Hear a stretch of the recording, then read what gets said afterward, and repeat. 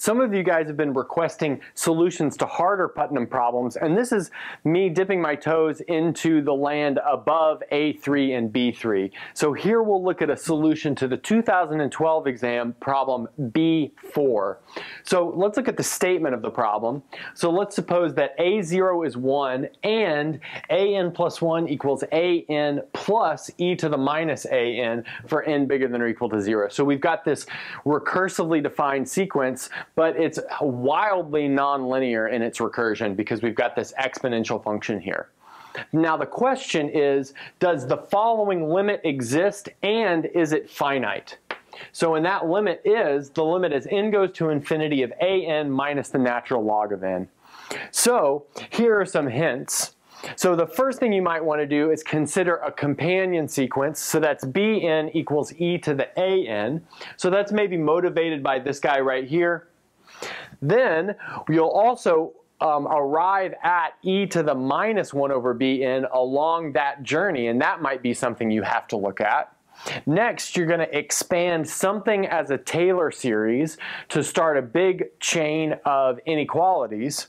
And then an important step is to bound one part of the inequality, which contains a sum, by an integral.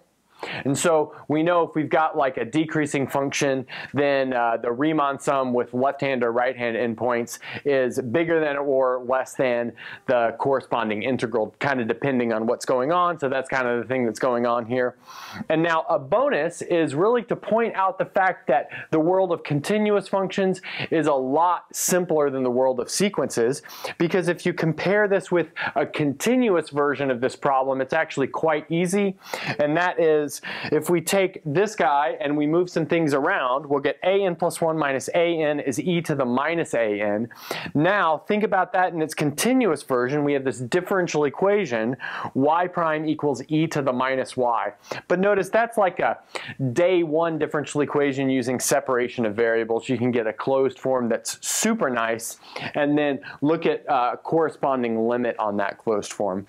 Okay, so maybe if you want to play around with this problem with these hints, or maybe try this kind of easier continuous version, go ahead and pause the video and do that, and then we'll look at a full solution.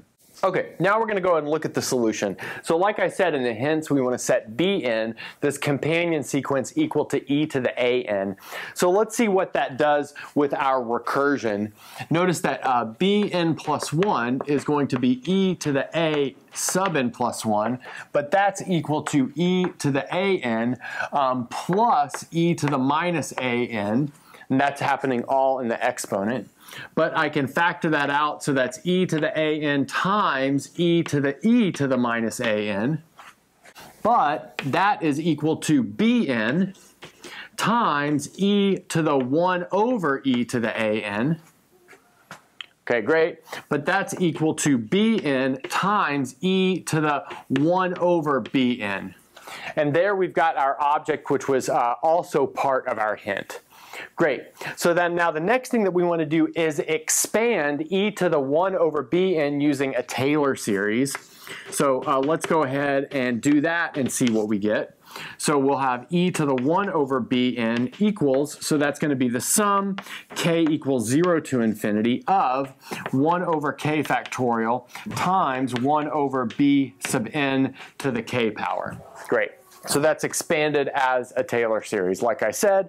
So now let's look at some terms of that. So the first term is equal to 1. The second term is equal to 1 over b sub n. And then I'm going to group the rest of the terms together. I have 1 over 2 factorial, 1 over b to the n squared, plus 1 over 3 factorial, 1 over b to the n cubed, plus dot, dot, dot. Great. But now, notice I can rewrite that as 1 plus 1 over b to the n plus 1 over b sub n quantity squared, and then maybe I'll write the rest of this as s sub n. So now maybe I'll go ahead and bring that up, save some of these other things, and we'll get to the next step. So far we've defined this companion sequence B sub n, we got a recursion for our companion sequence, and then we took this part of the recursion and expanded it using a Taylor series like that. Now let's put these last two parts together, but that implies that B sub n plus 1 equals, so we're going to multiply Bn on all of that. So that's going to give us Bn plus 1 plus 1 over Bn times Sn. But now I'm going to put all of this together, and I'm going to go ahead and write that as Bn plus 1 plus R sub n. And now notice I know something about the size of R sub n as well. So let's notice that. So R sub n is definitely positive, where this is less than some constant c over Bn. And what is this constant c? Well, it's some sort of like supremum of all of these Sn's, which you can show that that is some well-defined number. I'll leave that to you guys. So we have this nice inequality right here. Now the next thing that I want to do is use this new recursion, which I'll underline this part of it and this part of it, to look at a couple of the values of the B sub n's to get a feel for how they go. So notice that B sub 0 is e to the a0, but notice we know a0 is 1, so that's just e. And then b sub 1 is equal to b sub 0 plus 1 plus r sub 0. Great, so that's what we're taking right there. Good. But we know b sub 0 is e, so that is e plus 1 plus r sub 0. Okay, now let's look at b sub 2. So that's going to be b sub 1 plus r1. But now putting this value of b1 in here, we can see that we get e plus 2 plus r0 plus r1. Okay, so let's go ahead and do one more. Notice that b sub 3 is equal to b sub 2 plus 1 plus r2. But again, putting this value of b2 into here, we'll see that that is equal to e plus 3 plus r0 plus r1 plus r2. So now in general, we have the following formula. So b sub n is equal to e plus n plus the sum k equals 0 to n minus 1 of these r sub k's. Okay, good.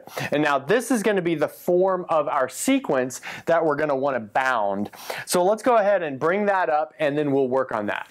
Okay, on the last board we got to this point. We've got Bn equals e plus n plus the sum k equals 0 to n minus 1 of r sub k.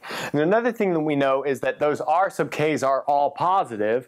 So we know that this is bigger than or equal to e plus n, which tells us that b sub n minus n is bigger than or equal to e, which is bigger than or equal to 0. But now dividing both sides of that inequality by n will give us the following. So we have 0 is less than or equal to b sub n minus n over n. But now using the value of Bn up here, we see that that is equal to 1 over n times e plus the sum k equals 0 to n minus 1 of r sub k.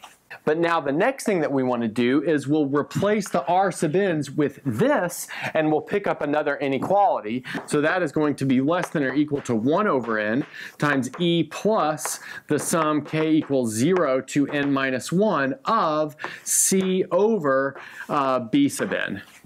Okay, good. And again, that is from this inequality up here. Okay, and the next thing that we'll do is take this inequality, I'll re-index it so it looks like b sub k is bigger than or equal to k plus e, and then insert this into the b sub k's, which are in the denominator.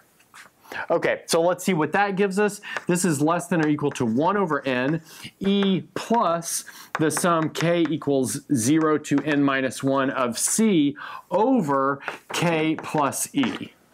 But notice that this guy is a special Riemann sum for a certain integral, and so let's go ahead and put that in there. So this is 1 over n and then e plus the integral from 0 to n of c over x plus e dx.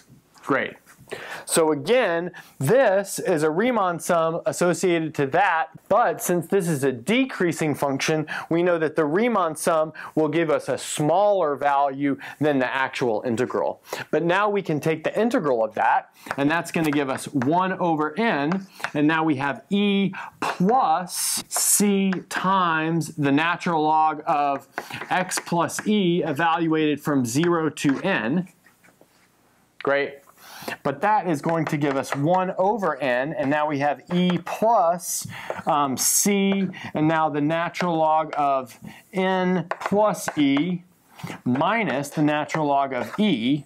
But that's the same thing as 1 over n, and then now we have e plus c times the natural log of n. Okay, good.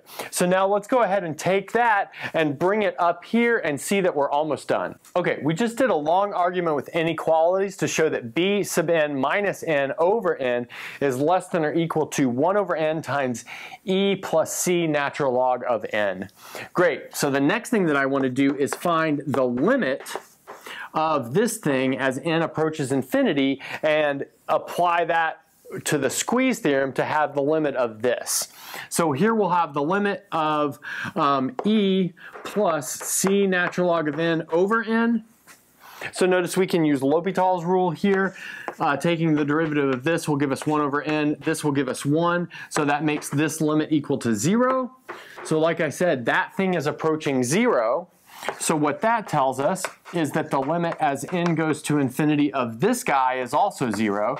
So b sub n minus n over n, that's also 0. But now notice that that implies that the limit as n goes to infinity of b sub n over n equals 1, because we can rewrite this as b sub n over n minus 1. Great, and now we can put this back into terms of this a sub n limit in the following way. So that tells us that the limit as n goes to infinity of e to the a sub n over n equals 1. But now, since natural log is a continuous function, we can take the natural log of this and bring it inside, and that'll give us the limit as n goes to infinity of a sub n minus the natural log of n. Here we use the natural log rule. Equals the natural log of 1, which is 0. Great. Which tells us that yes, this limit does exist, it is finite, in fact it is equal to 0, which finishes the solution.